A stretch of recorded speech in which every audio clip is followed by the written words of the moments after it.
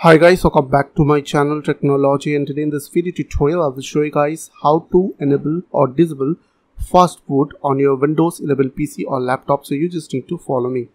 So firstly what you have to do, you just need to go to your start or search menu, type over here CMD. Now right click on command prompt and click on run as administrator. After that click on yes. Now what you have to do, you just need to type over here powercfg, then space /h. Then if you want to on fast boot, then you just need to type on.